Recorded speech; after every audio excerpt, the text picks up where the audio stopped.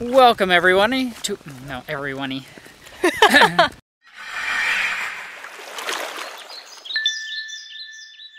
Today's video is brought to you in part by Ladybug Paper Company.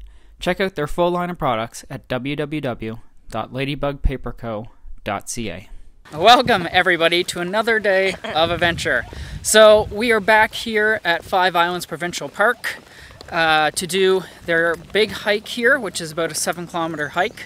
Another beautiful day, just like it was yesterday.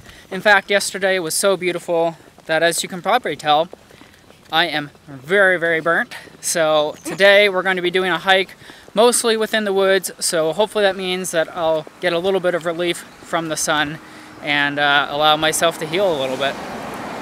So already we like what we see. The trail is well marked from the road. Yesterday when we did talk to the park attendant, she mentioned that the trail has a lot of mosquitoes and black flies, so we did take precautions this time and put on some bug repellent. Are you lost already? Okay, so she's lost from here. That's where we started. Because it's not like trail, right? If you look right up on that tree, there's a marker. Do you know I'm short? Whether you're tall or short, you'll enjoy the 7.2 kilometer or 4.5 mile loop trail. The hike starts by making you climb. Although there's only 197 meters, or 646 feet of elevation gain, you're forced to get it done right from the start. After you get to the top, the trail levels out for the first half of the hike. Being early summer, we stopped to smell the roses, as it were, by checking out a nice selection of wild flowers along the trail. You think you might have found your Mayflowers? July? What do you think? I can't take a picture. Why?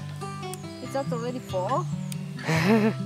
My eyes have been playing tricks on me this trail so far twice. I thought I saw some sort of animal across the trail, like just out of the corner of my eye. And both times I think I've been wrong. But I don't know why. Maybe it's because we really didn't sleep well last night. With all that rain, we put a tarp over our tent, and easily the loudest tarp that could ever be created with all the wind, and it kept us both awake a fair amount of the night listening to it. So maybe it's just the tiredness playing with my eyes and playing with my mind. This looks like a perfect trail to check for wood ticks afterward. Oh no! With all this long grass. No, I didn't want long grass. Yeah, this is a perfect wood tick like hangout spot. As you continue along the trail, you pass a series of small bridges, keeping you away from the muddy trails and small water crossings you'll encounter along the way. You begin a small descent as you get towards the road. Okay, so we've been on the trail for about an hour now, and I just want to give a little bit of my thoughts. So a few things that I've liked so far is the different scenery as we're going. So it seems to mix between some wooded, where it's nice and flat, some like open grassy trail, which is nice, and then when you dip deeper into the woods, you get a little more trail with the roots on it, which is always interesting. So I do like the variety. So far there's really nothing to write home about as far as views go. You're just kind of doing this trail, at least to this point, just for a nice walk into the woods. The first part of it is definitely the steepest part. It's been relatively level for the last little bit, and we've had no problems with getting off trail. And so far I've been enjoying the first hour of the hike. Once you get to the other side of the road, there are 2 access routes to the rest of the trail. Be sure to listen to your mother before crossing, and look both ways. I was worried, with a lack of views, the trail wouldn't offer much more than hiking through the woods.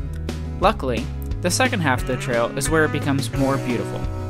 It gives you the chance to walk along the cliff face with a view of the Minus Basin in the background. I love hikes where you have a water view, and this one didn't disappoint. So I'd like to thank you all for watching and joining in on another hike today. I hope you guys have enjoyed it. If you did, the easiest way to let me know is just by hitting that like button. Love for you to leave a comment, and of course subscribe if you're new to the channel.